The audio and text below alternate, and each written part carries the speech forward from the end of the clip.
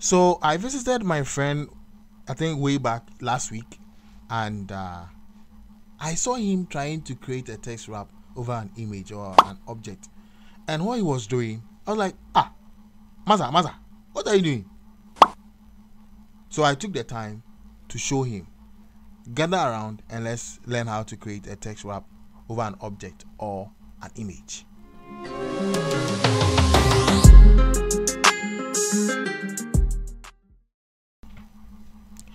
So always make sure your background, the background of your object is what? Gotten rid of. So over here, the image I'm using, there's no background to it. So quickly, I'm going to make a selection of this image. To do that, hold your control key and click on this image this way. Good. So now we have a selection. What to do next is what? We need to increase the selection so it goes off the edges of the image or the object. To do that, go to select tab over here and click on modify, and let's go to expand. Now we're going to expand this by, let's say 70 pixels, or let's do 60 pixels. And you can see that currently we have the selection gone off the edges for us. This is okay. This is perfectly okay. Now the next thing we are going to be doing is to create an inverse of this. Now the inverse that we're going to do, we are going to create a double inverse. So the first inverse and the second inverse. Now to do that first and second inverse, there's a shortcut key to do that. We're going to press what?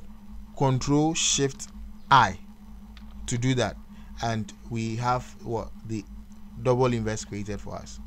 Quickly, I'm going to select my rectangle marquee 2, right? Good. And I'm going to be drawing a line straight here right through to this side. Now before I'm able to do that, make sure you come to the option panel over here, and you know we have these options over here. So the first one is actually new selection, and this one is, I think, add to selection, and this is subtract from selection, and this is what intersect selection. So click on the intersect selection, and with your marquee 2 selected, kindly come over here this way and draw a line based on how you want your text to be wrapped around the image. So I'm just going to have this way and leave it this way. So automatically you realize that the selection is no longer the image, but what has taken over a new form. Now with this done, we are not done yet. What I need to do is to quickly create a new layer on top of the image layer.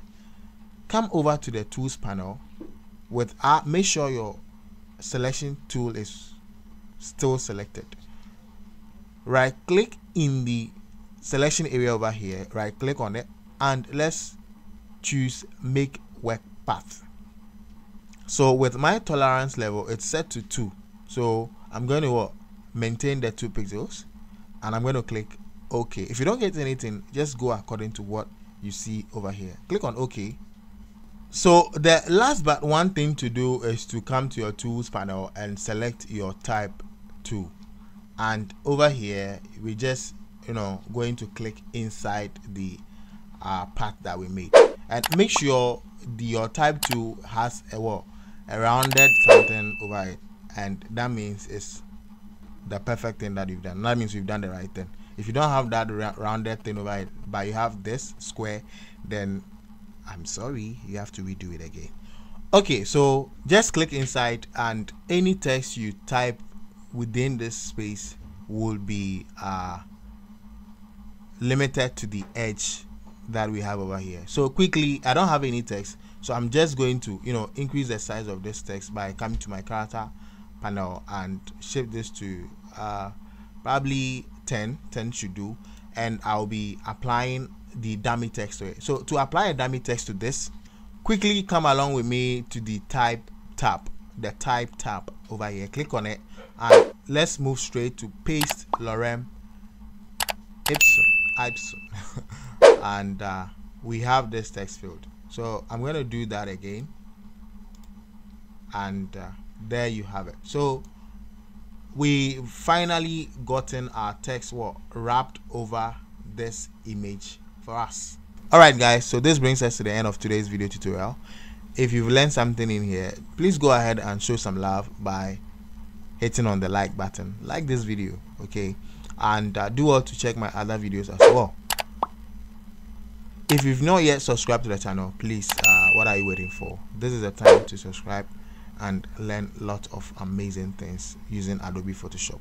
So until I come your way next time, it is still Blaben Solutions, and as you know,